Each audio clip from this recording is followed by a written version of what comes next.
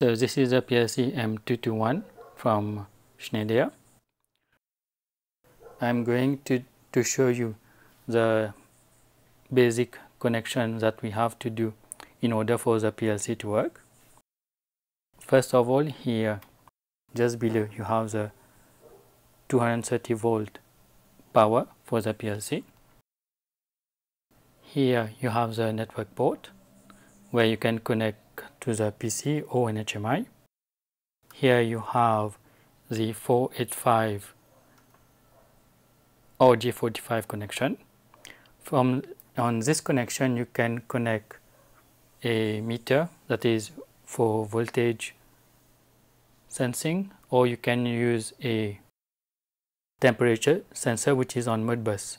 So basically you can connect up to 32 devices on this connection. You have the signal A and B, and then you have here you have all the different input signals, that is 24 inputs.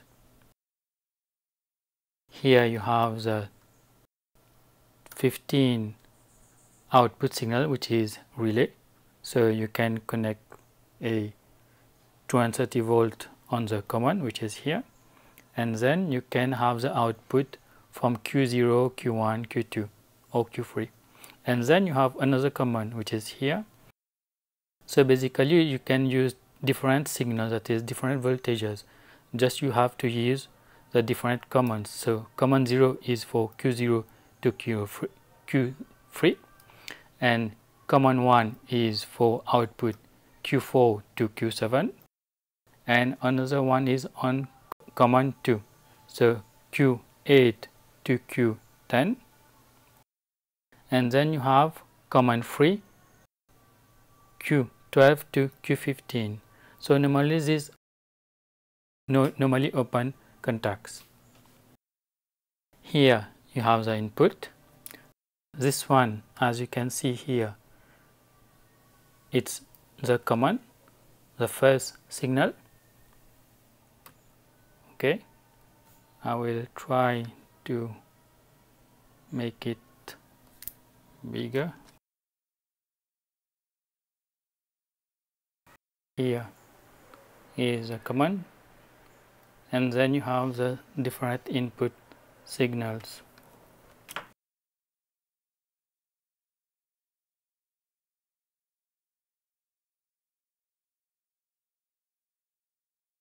I will explain this on a paper, how you can make the different connections, which is here.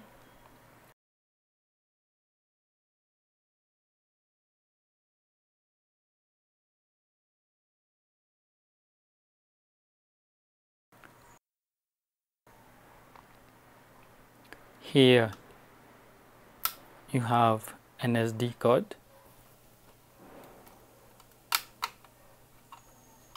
Here the SD card, you can use it for data logging or for the transfer of program and for firmware. Here you have a switch to run the program or to stop the PLC.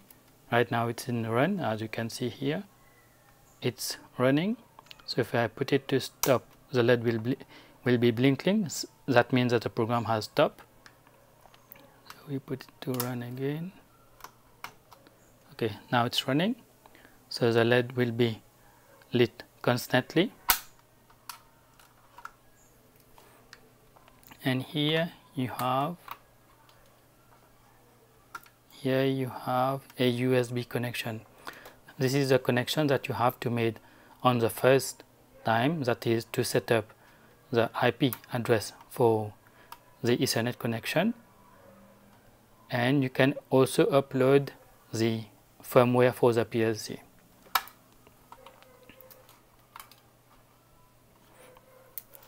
Here you have an analog input, it's 0 to 10 volt, and here you can have another blocks, that is analog input 4 to 20 milliamps for level monitoring, a flow meter,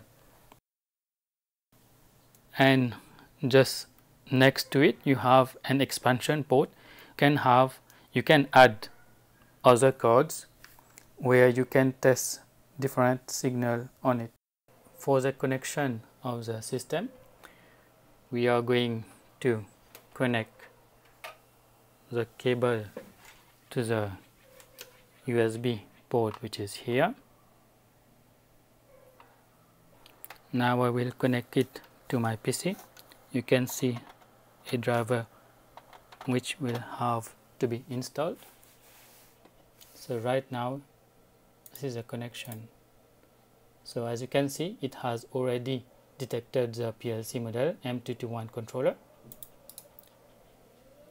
We can see the properties. So LRUB USB Win32 devices, function electric, the driver, the details. Right now I'm already set up for the basic connection to the PLC.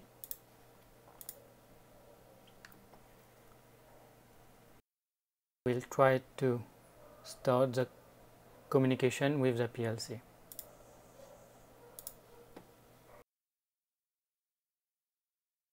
We will open the simple PLC project that we made in the last video.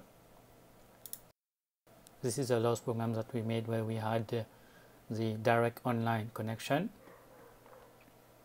So we go to commissioning. Here is a connection here is a physical connection to the PLC. As you can see, it has already recognized that the PLC is connected. Here you have the connection M221 USB.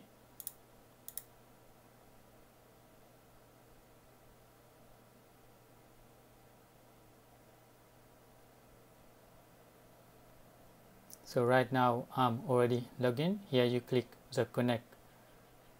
You can just click login here. So right now the programs are different because I have another program which is running on the PLC. So PC to controller means I will transfer the program from this computer to the PLC, or I can upload the program from the PLC to the PC. We will do PC to controller. We click here, we click OK. This will override the application which is in the controller. We click OK.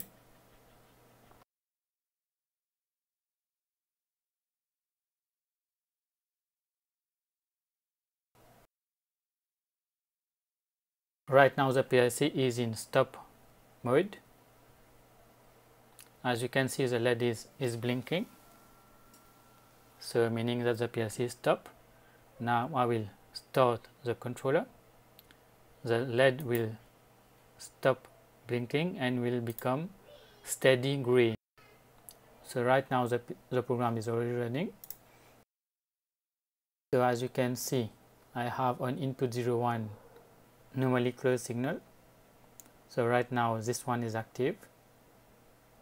This is all the simulation switches that I'm using to simulate. I will input a signal on the PLC. That is, here you have the on switch, here is the off switch.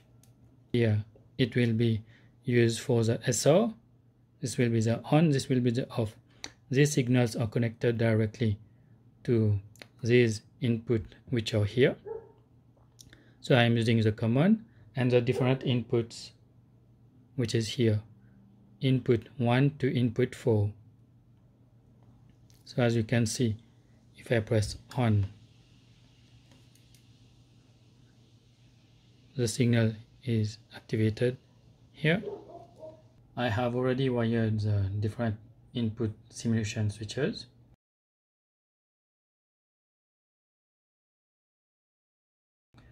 Now when I press on, as you can see, it will be input 02, which is here.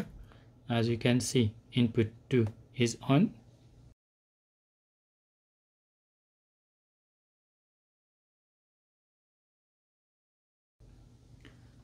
The fact that the input 2 is on and you have the normally closed on input 0.1, Q 0.1 will be active and will remain on until I press off.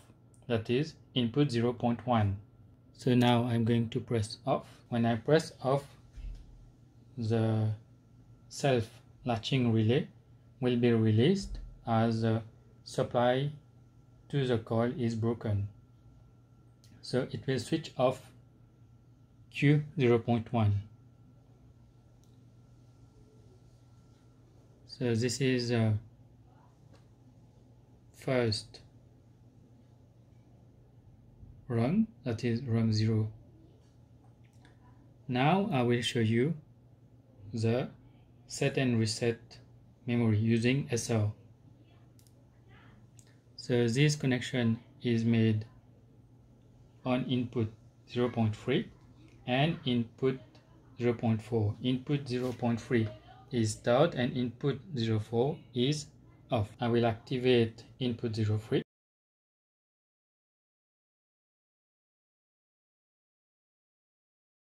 As you can see, even I have removed the signal on the switch line is no more supplied by the 24 volt, but Q 0.2, that is the output relay, remains on.